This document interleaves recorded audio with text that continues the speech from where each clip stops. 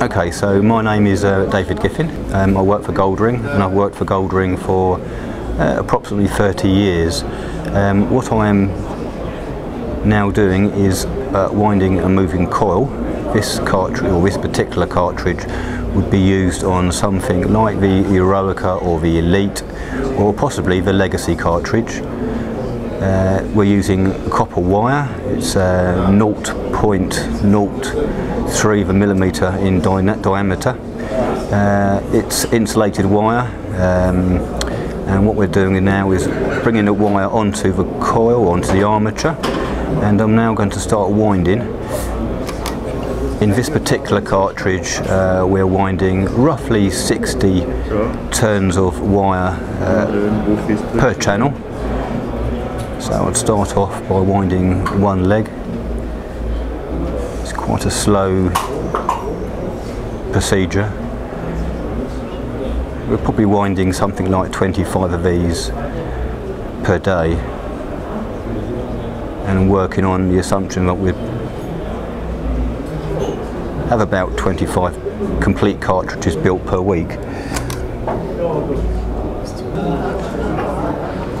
I'm now going to wind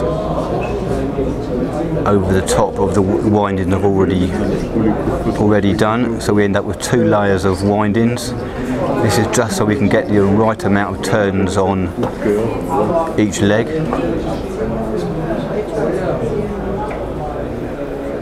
And while I'm doing this, a little bit of history about Golldring. It was started by the Shaft brothers in Berlin, in Germany, in 1906. It then moved to the UK in 1930s.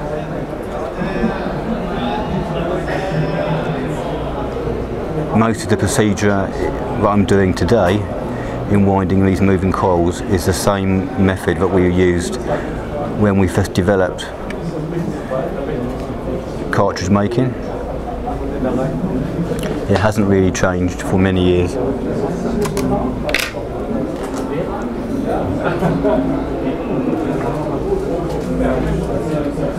My father, before me, also worked for Golldring. He was technical director and worked for the company for over 40 years. So that's one channel wound. I'm now going to glue the wire into place.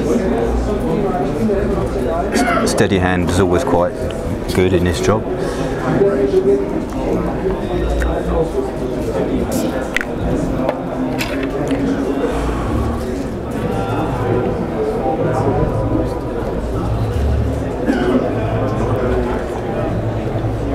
I'm now unwinding one of the wires that we started with.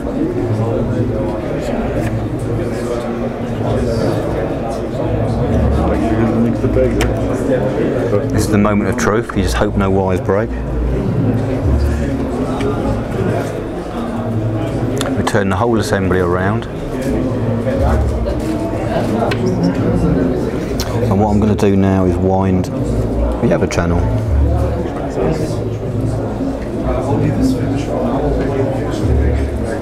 So exactly the same principle that I started with. Bring the copper wire, this is copper wire, onto the coil. We also use silver wire on a different cartridge. This particular wire we're using is the thickest wire. We also use a much finer wire on high output cartridges, simply because we need to get more turns onto the coil.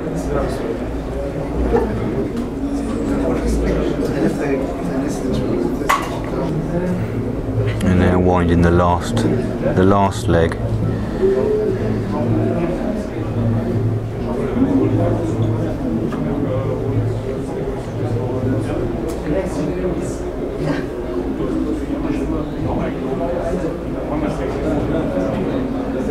Okay, that finishes the cartridge. And then we're just going to glue these wires into place. Was hast du denn gemacht? I'm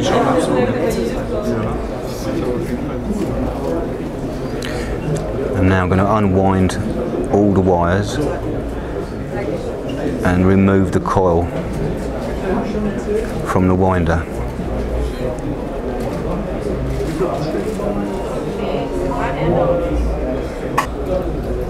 And there we have one coil wound.